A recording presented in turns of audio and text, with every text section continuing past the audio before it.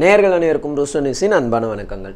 அந்தமான் நிக்கோபார் தீவைச் சேர்ந்த போலீசார் கிட்டத்தட்ட 60,000 வருடம் ஆண்டுகளுக்கு முன்னாடி இருக்கக்கூடிய வாழ்க்கை முறையை இன்னும் வாழ்ந்துகிட்டு இருக்க பழங்குடி மக்கள் மீது ஒரு எஃப்ஐஆர் ஃபைல் பண்ணுறாங்க சில நாட்களுக்கு முன்பு. அது என்ன அப்படின்னா, ஜான் ஆலன் அப்படின்ற அமெரிக்க வாலிபரை அவங்க கொலை பண்ணிட்டாங்க அப்படின்னு எஃப்ஐஆர் ஃபைல் பண்ணுறாங்க. எந்த அடிப்படையில்? அவர் எழுதி வைத்த ஒரு லெட்டரோட அடிப்படையில்.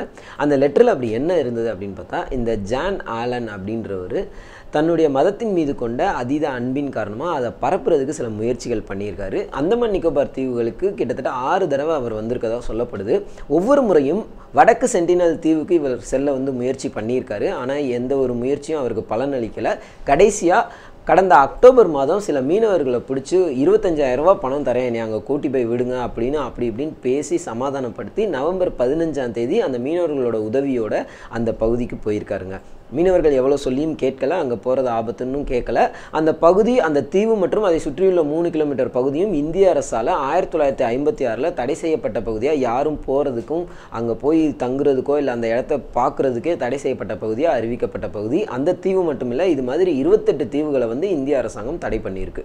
அந்த பகுதிக்கு மீனவர்களோட உதவியோட போன ஜான் ஆலன் அங்கே தன் கையில் சில பரிசு பொருட்களையும் பைபிளோடையும் உள்ளே இறங்கி போனதாகவும், அப்படி அவர் நவம்பர் 15ஆம் தேதி இரவு ஒரு 8 மணி அளவில் அங்கே போகும்போது அங்கே இருக்கவங்க இவரை தாக்க ஆரம்பிக்கிறாங்க, அம்பு விடுறாங்க. அதில் ஒரு அம்பு அவர் கையில் வச்சுருந்த பைபிளில் பட்டு அவர் பயந்து மீண்டும் திரும்பி அவங்களோட மீனவர்களோட போட்டுக்கே திரும்ப இவங்க வந்துட்டு தான் அந்த லெட்டரில் எழுதப்பட்டிருக்கு.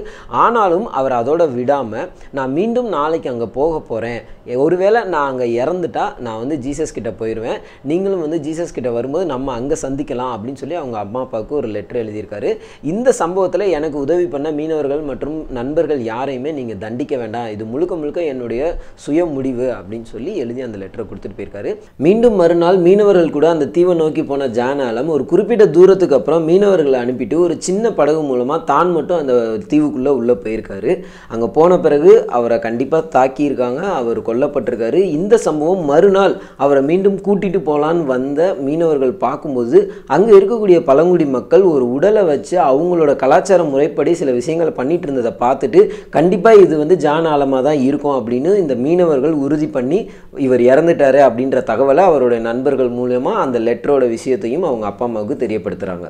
ஜான் ஆலன் அவர்கள் எழுதின லெட்டர் அவங்க அப்பா அம்மாவுக்கு கிடச்சி அவங்க இந்தியாவில் இருக்க அமெரிக்க தூதரகத்தை கான்டாக்ட் பண்ணி அங்கேருந்து அந்தமான் நிக்கோபார் தீவு போலீஸாருக்கு தகவல் கொடுக்கப்பட்டு அவங்களோட அவரோட உடல் மட்டும் எங்களுக்கு கிடைக்குமா, கொஞ்சம் ஹெல்ப் பண்ணுங்க அப்படின்னு கேட்டிருக்காங்க. மேலும் அவங்க அப்பா அம்மா ஒரு போஸ்ட் கூட போட்டிருக்காங்க. என்னன்னா, இந்த விஷயத்தில் என்னுடைய மகன் தன்னோட சுய முடிவை தான் எடுத்திருக்காரு, அவர் ஜீசஸ் மேலே இருந்த அன்புனால இப்படி ஒரு முடிவு எடுத்திருக்காரு, தயவு செஞ்சு அவருக்கு உதவி பண்ண யாரையும் தண்டிக்காதீங்க, மன்னிச்சு விட்டுருங்க அப்படின்னு அவங்க ஒரு போஸ்ட் போட்டிருக்காங்க இன்ஸ்டாகிராமில். இந்த போலீஸார் பழங்குடி மக்கள் மேலே போட்டிருக்க எஃப்ஐஆர் செல்லுமா, அது சரியா அப்படின்னு பார்த்தோன்னா கண்டிப்பாக அது சரியானதாக இருக்காது.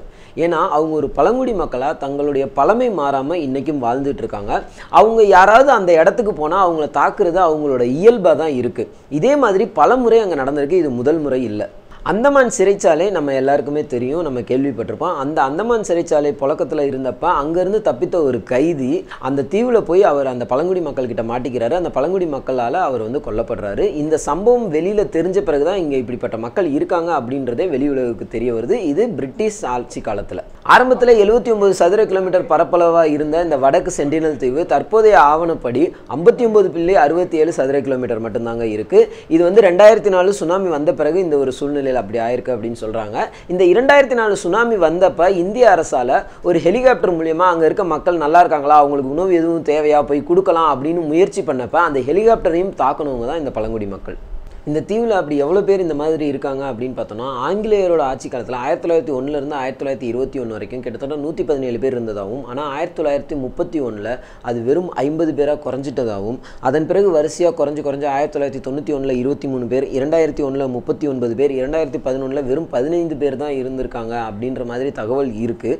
ஆனாலும் தொல்லியல் துறை ஆய்வாளர்கள் சொல்லும்போது இல்லை, இதெல்லாம் ரொம்ப கம்மி, அங்கே கிட்டத்தட்ட 300 400 பேர் வரைக்கும் இருக்கிறாங்க, இப்போவும் இருப்பாங்க கண்டிப்பாக அப்படின்னு சொல்லப்படுது. இருக்குதுங்க. இந்த தீவில் இருக்கக்கூடிய மக்களை வந்து மேம்படுத்தணும், அவங்களோட உறவு வச்சுக்கலாம் அப்படின்னு சொல்லி முயற்சி ஆங்கிலேயர் ஆட்சி காலத்தில் இருந்தே நடந்துட்டு வந்திருக்குங்க. ஆங்கிலேயர் ஆட்சி காலத்திலே அங்கே இருந்து ஒரு வயதான ஆண், பெண் மற்றும் 4 குழந்தைகளை வந்து தூக்கிட்டு வந்திருக்காங்க, கடத்திட்டு வந்திருக்காங்கன்னு தான் சொல்லணும். அவங்கள கடத்திட்டு வந்தப்போ அவங்க நோய்வாய்ப்பட்டு இறந்து போகிறாங்க. என்ன காரணம் அப்படின்னு மருத்துவர்களை வச்சு பரிசோதிக்கும் போது அவங்களுடைய உடல் அமைப்பு கிட்டத்தட்ட 60,000 ஆண்டுகளுக்கு முன்பட்டது. அவங்களோட ஜீன், அவங்களோட மரபு எல்லாமே அப்படி தான் இருக்குது. அவங்களோட உடம்பு வந்து இங்கே இருக்க தட்பவெட்ப சூழ்நிலைக்கு வந்து ஒத்து போகலை, அதனால அவங்க நோய்வாய்ப்பட்டு இறந்து போகிறாங்க அப்படின்னு சொன்னதுனால ஓகே இவங்களை நம்ம டிஸ்டர்ப் பண்ண வேணாம், இவங்களை அங்கேயே விட்டுருவோன்னு மீதம் இருந்த 4 குழந்தைங்களையும் கையில் சில பரிசு பொருட்களோடு அங்கே போய் விட்டுட்டாங்க. இதன் பிறகு சில முயற்சிகள் நடந்தாலும் எதுவும் வந்து அவங்களுக்கு பலனளிக்கலை.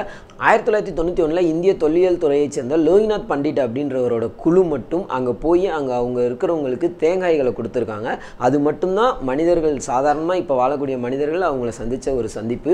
இது மட்டும்தான் சாதாரண மனிதர்கள் அவங்க கூட நட்பாக பேசி பழகிய ஒரு தருணம்.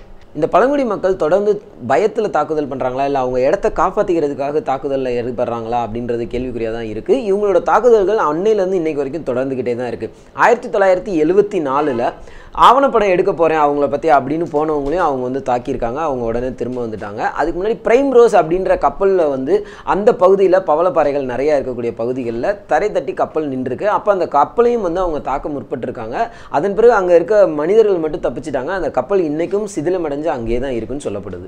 இதன் பிறகு 2006 சுந்தர்ராஜ் மற்றும் பண்டிட் திவாரி அப்படின்ற 2 மீனவர்கள் அந்த பக்கம் மீன் பிடிக்க போனப்போ அந்த பக்கமாக போனாங்களா, இல்லை அவங்களோட போட் வந்து அந்த பக்கம் கரை ஒதுங்குச்சா, இல்லை அவங்க வந்து ரெஸ்ட் எடுக்க போனாங்களா அப்படின்றது இன்னும் சந்தேகத்தோடு தான் இருக்குது. அந்த 2 பேருமே அவங்களால வந்து தாக்கப்பட்டு கொல்லப்பட்டிருக்காங்க. அதன் பிறகு ஜான் ஆலன் அப்படின்றவர் கொல்லப்பட்டிருக்காரு.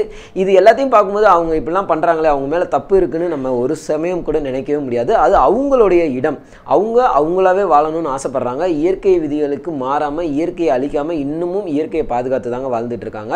சுனாமி வந்தப்போ கூட பார்த்தீங்கன்னா அவங்க ஏதோ இறந்துருப்பாங்களோ அப்படின்னு தான் எல்லாரும் பயந்தாங்க. நம்ம இந்திய அரசுலேருந்து ஹெலிகாப்டர்லாம் அனுப்பிச்சாங்க. ஆனால் அந்த சுனாமி வந்ததையும் அவங்க அறிஞ்சிக்கிட்டு தெரிஞ்சுக்கிட்டு உயரமான பகுதியில் அவங்க காப்பாற்றப்பட்டிருக்காங்க. அங்கேருந்து யாருமே இறக்கலைங்க. அதனால இந்த சென்டினலிஸ் மக்கள் அவங்களோட இடத்துல அவங்களோட பாரம்பரிய முறைப்படி, அவங்களுடைய கலாச்சார முறைப்படி சந்தோஷமாக இயற்கையோடு ஒத்து வாழ்ந்துட்டு இருக்காங்க. அப்படியே வாழட்டும். நம்ம யாரும் அவங்களுக்கு உதவி பண்ணுறோன்ற பேரில் அவங்கள தொந்தரவு பண்ணாமல் இருந்தாலே அவங்களுக்கு ரொம்ப சந்தோஷம். அதனால் இனிமேலும் இது போன்ற முயற்சிகளை யாரும் எடுக்காதீங்க. அப்படி ஒரு முயற்சி எண்ணம் இருந்தாலும் அதை கைவிட்டுருங்கன்னு சொல்லிட்டு வேறொரு வீடியோவில் உங்களை சந்திக்கும் வரை உங்களிடமிருந்து விடைபெறுவது த ரூஸ்டர் நியூஸ் டீம். இந்த வீடியோ பற்றின கமெண்ட்டை கண்டிப்பாக பதிவு பண்ணுங்கள். இந்த வீடியோ உங்களுக்கு பிடிச்சிருந்தா லைக் பண்ணுங்கள், ஷேர் பண்ணுங்கள். த ரூஸ்டர் நியூஸ் சேனலை சப்ஸ்கிரைப் பண்ணுங்கள். மறக்காமல் பெல் சிம்பலை ப்ரெஸ் பண்ணுங்கள். நன்றி, வணக்கம்.